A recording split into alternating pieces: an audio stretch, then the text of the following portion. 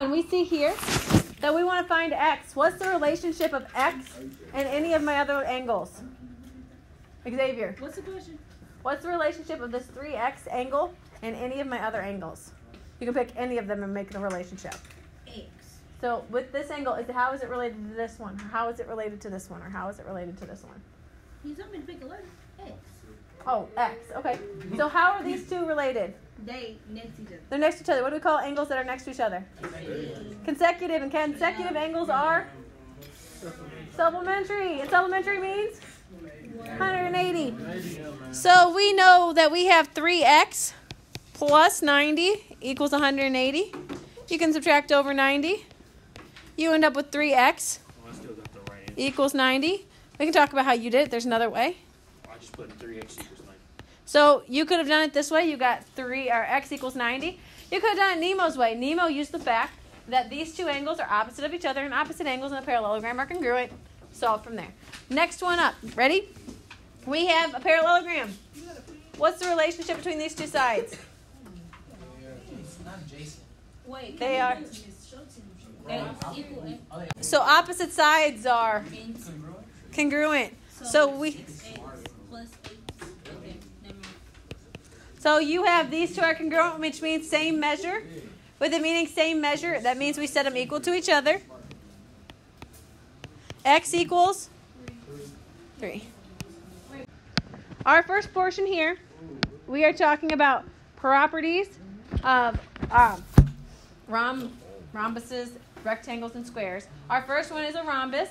It's a parallelogram with all congruent sides. So yeah, we've been talking about parallelograms, and now these are types of them. So rhombus has all congruent sides, and congruent sides means that they're all the same length. And then you have these two properties. Each of the diagonals bisect a pair of opposite angles. So where it's intersecting that angle, it's going to have that be bisected. And then the diagonals are perpendicular bisectors of each other.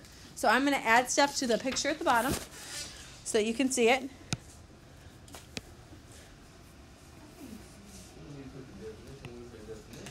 So I want you to put the definition right next to the word where it says like rhombus. Write out a parallelogram with. And then underneath properties, put them there. Okay, so over here, this is now right angles. Oh, you can't see that well. Let me change my color. And then you see that this has been bisected. And it's going to be true for all of them.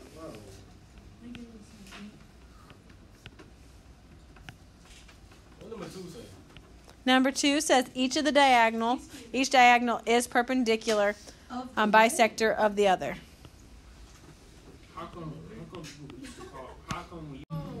Yes. So we have a rectangle, which is a parallelogram with 4 right angles, and then we talk about our diagonals are congruent. Previously, we talked about when a diagonal has been bisected, the two parts of one diagonal are congruent, but now we have the entire diagonal is congruent. So we see that this line here is congruent to this line here.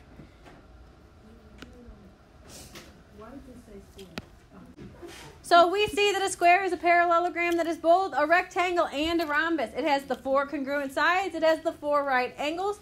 But the property is the most important part. You see that the diagonal forms 4 congruent isosceles triangles. And those isosceles triangles are 45, 45, 90. The other ones are going to form isosceles triangles. But this one's that special right triangle that we've been learning about. Okay, so we see here this is a rhombus. I already filled in the information that was given. And now using that, let's fill out the other side. So a rhombus has 4 congruent sides. So if AD is 13, DC has to be 13. Nice job. And we know that CB has to be. And we know that AB has to be. Okay, with that, we also know that the diagonals are perpendicular bisectors. So that means the diagonal length has been cut in half. So on the top, if we have DX is 5, what does XB have to be? It has to be 5. So we have this and this. And if AX is 12, what does XC have to be? 12. Nice job. Okay, so now that we have all the information we need at this moment, we're going to go solve. So BX is what length? It's 5. CX? 12. BC? 13. DB? It's 10 because it's that 5 plus 5. 24. AC is 24. It's 12 plus 12. DC 13. And then DC is what? 13. 13. Okay, so we see that this forms, the diagonals form a isosceles triangle. So if this one is 32, what do we know angle 1 has to be? Has to be 32. So we see that this is 32 degrees. With that information here, we see we have two parallel lines being cut by a transversal. What does that mean angle 4 has to be? 32. 32. Okay, so that leaves angle 3 and angle 2 for us to find. Knowing that this is a rectangle, what do we know about the angles? Bless you, bless you. That they are all equal and they're all equal to the same amount, which is 90 degrees. All of them are right angles. So we all know these are all right angles. So if we know that this is a right angle, it's 90 degrees, and this is 32 degrees. What is the other one? Okay, the square in the corner tells you it's a right angle. I'm talking about, never mind. You see that you have angle 3. How do we find angle 3? 90 minus 32. When we do that, what do you get?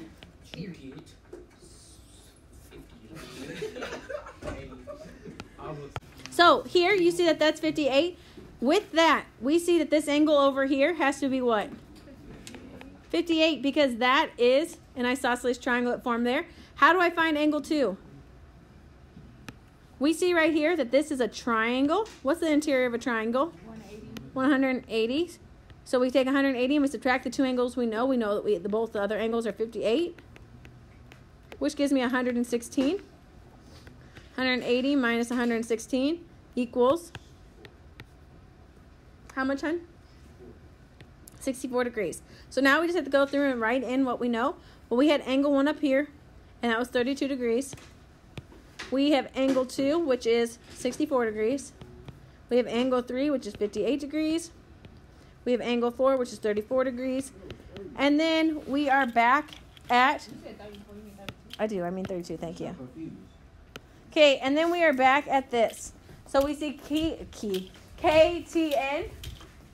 KTN. Remember the one in the middle is your vertex. So KTN, what is the angle measure there for this whole angle? It's 90. So we see that that's 90 degrees. Okay, now we have TNE. What is this angle measure? The whole thing. So all of angle N. All the way across. How much is it? It's 90. Yep. So it's 90 degrees. Okay. So seeing that this is a rectangle and that we have two sides, we know the opposite sides are congruent.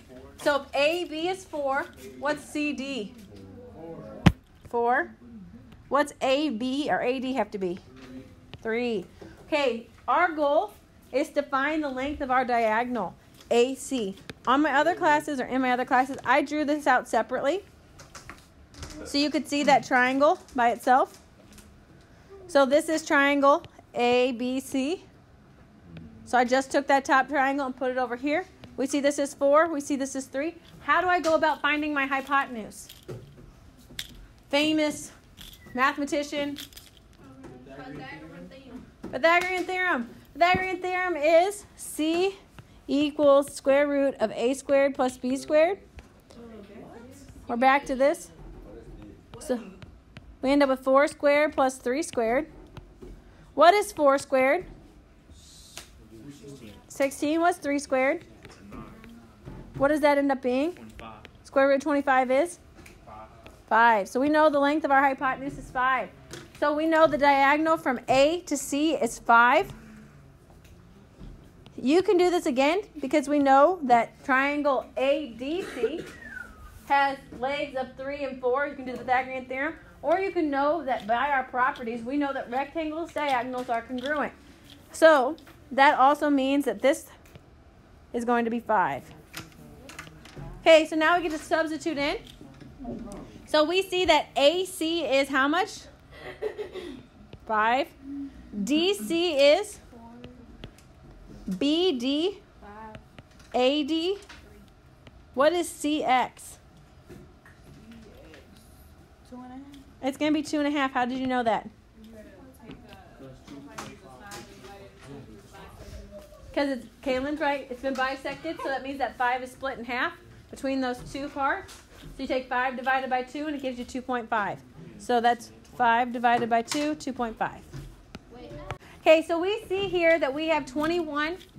When we have our diagonals intersect, they form these isosceles triangles. So if this is 21, what does this angle have to be? What was the question? So if this is forming an isosceles triangle, 21. what does this angle have to be? 21. It has to be 21. So 5 is 21. Okay. Over here, we can now go on to solve angle 1. What is this supposed to equal 90 degrees? The isosceles triangle? So we know that the entire sum of an interior of a triangle adds how much? 180. So the way to get angle 4 is you do 180 minus 21 plus 21, which is 42. What do you get when you do that? 138. So you know angle 4 is 138. You know angle 5 is 21. You know angle 1 is what? How do we find angle 1? So Rio's onto it. What'd you say? 90 minus 21 because it's a right angle. And you have half of that right angle. So you know how. So since this is 90 degrees, we take what we know, 90 minus 21. So for angle 1 is 90 minus 21. 69 degrees. Okay. This in itself is another isosceles triangle. So what are these two angles?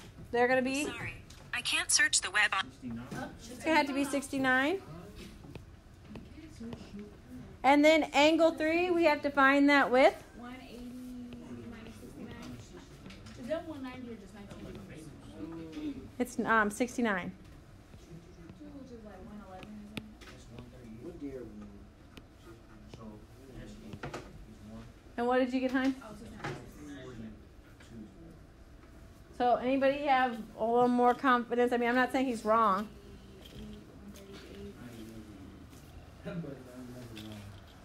So you end up with 42. I did it in my head. We have a square. The diagonals bisect each other and form what? A special type of right triangle. What is it? It's a right triangle. It tells you on the other page. It's a blank, blank 90. It's a 45, 45, 90. Well, these are perpendicular. So you know this is your 90 angle. That means up here, this is a 45. This is a 45. It means this over here is a 45. This down here is a 45.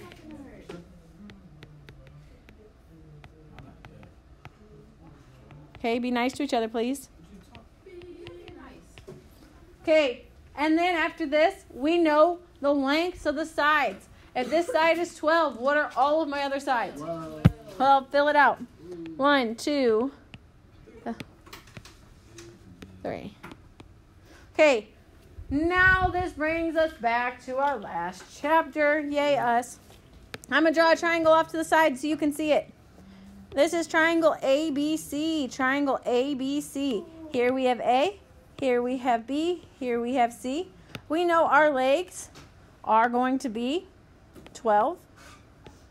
We know this is a right angle, and we know that these are each 45. We talked about last chapter special right triangles.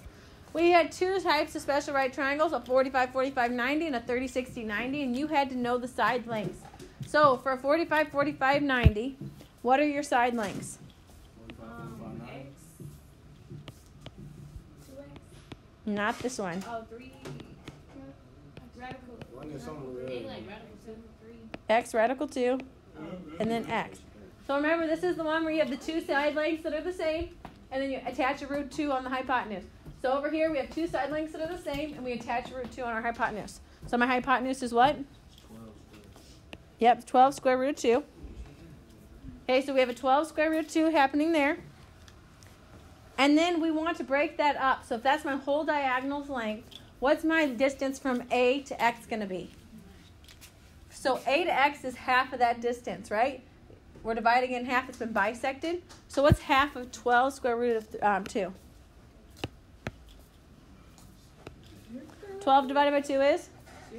6 square root of 2. 6 square root of 2. 6 square root of 2. 6 square root of 2. I know it's a small box, guys. Okay, so now that we have that, we can answer every question. So dx is how big? What's our length? 6 square root of 2. Okay, our next one up is AB. AB is 12. Okay, AX is 6 square root of 2. DX is BC is DB is